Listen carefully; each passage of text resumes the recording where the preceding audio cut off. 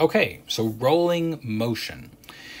Now, if you haven't watched the video previous to this one in the series, where we do a little bit of an example problem of me bicycling along and figuring out how far I go, given some information about the angular velocity and displacement and things like that of my bicycle, you probably should go back and get a little context from that.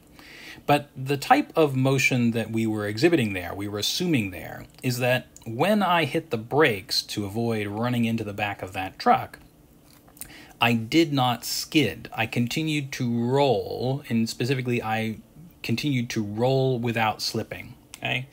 Because the assumption that we made is that the arc length, right, so sort of the linear displacement along the tire as I went around and around and around, that number of meters, was exactly equal to the distance I actually covered in a line, okay?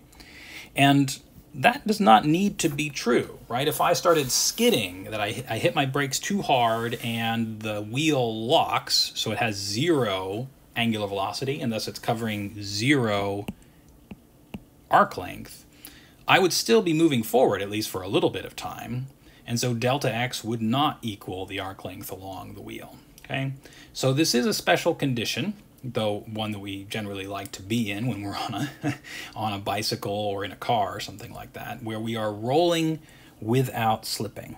What does this mean? Okay, well, visually, if you just take my front tire there and you imagine putting a couple of dots on it, so I got a purple dot up here and I've got a green dot down here, and you look at the wheel going through 1/2 of a revolution. Okay. Well, that means that the purple dot, so if we're rotating this direction, if the purple dot goes through 1/2 a rev, it's going to move down to the bottom of the wheel. And the green dot, if you imagine just like a little splotch of paint on the tire, will move up to the top, right? 1/2 rev, they go around 180 degrees, and so they flip-flop, okay? Now, what that means is that if I'm rolling without slipping, well, if there's any slip, then the velocity of that point relative to the ground is going to be non-zero, right? If this thing is not rolling and you're just skidding along, then the whole wheel would be moving relative to that ground.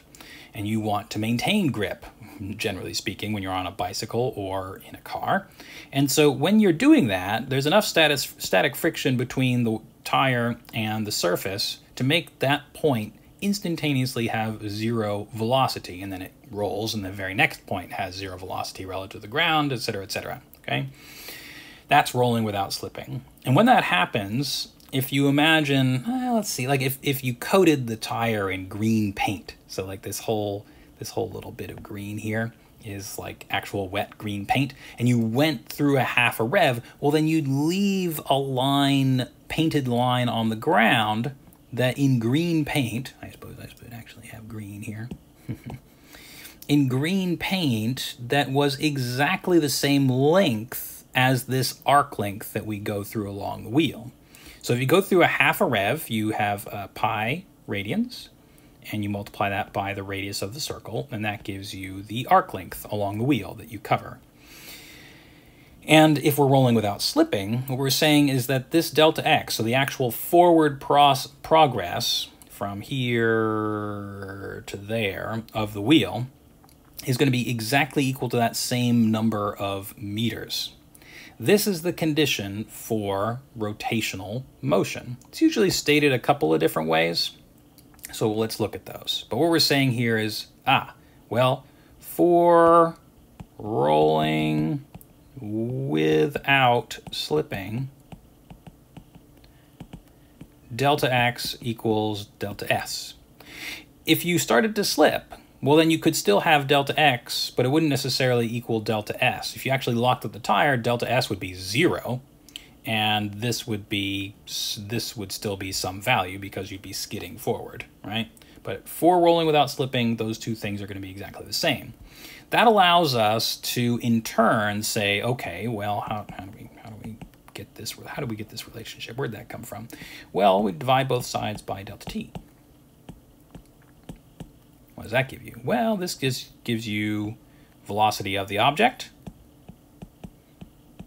right, as it moves forward. And on the other side, this is our expression for the tangential velocity of the wheel at that point, right? This would be some vt, v sub t. And that's where this relationship over here comes from. Okay?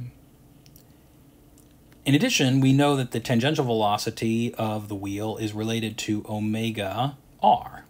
Okay?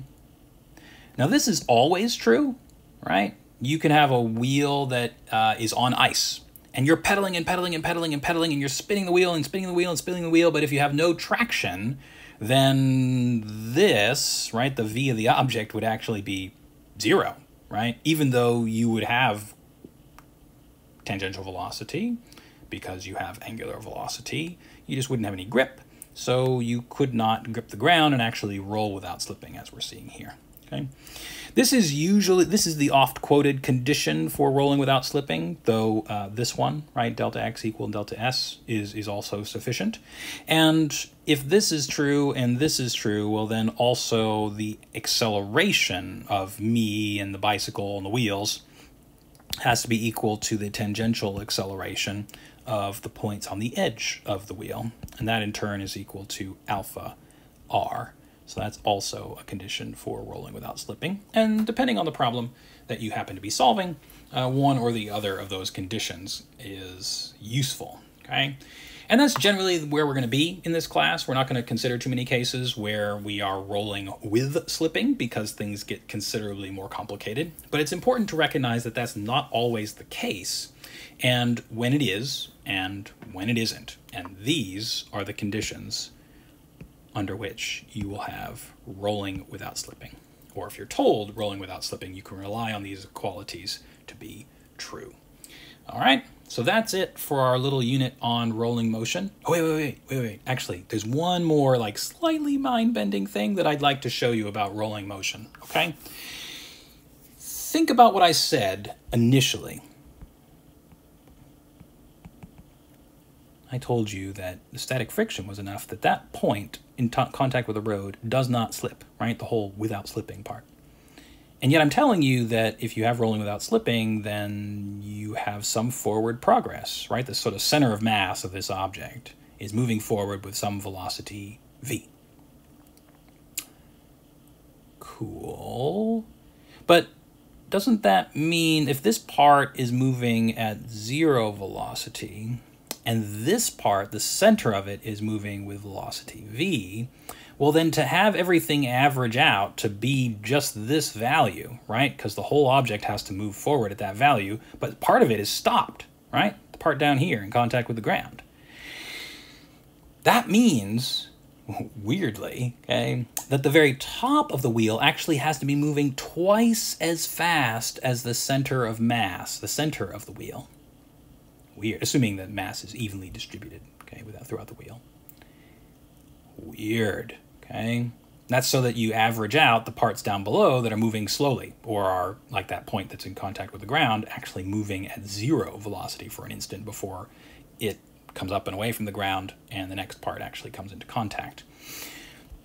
This is why that, and I don't know how well this will translate, the picture's a little bit small. This is why, though, if you take a photograph of a rolling wheel, and there's some depth perception issues going on here with the plane of focus because, of course, the spokes aren't all on the same plane. If you've ever looked at a bicycle wheel, right, they sort of slope a little bit themselves.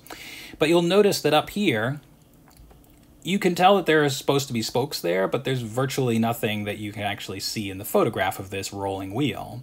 And yet down here, you can actually pick out each individual spoke without too much difficulty. There's a little blurring, again, because of the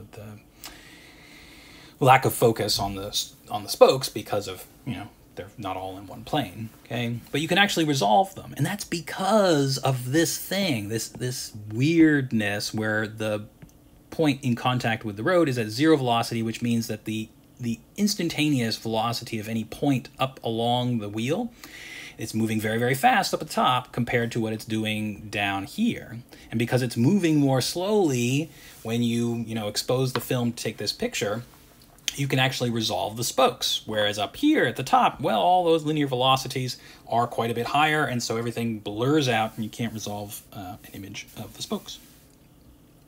Pretty wild, huh? Think about that. There's some diagrams in your book that might help, and maybe I'll put a link to an external resource on the Brightspace page. But anyway, that is the actual end of our discussion of rolling motion, and I will see you later for more physics.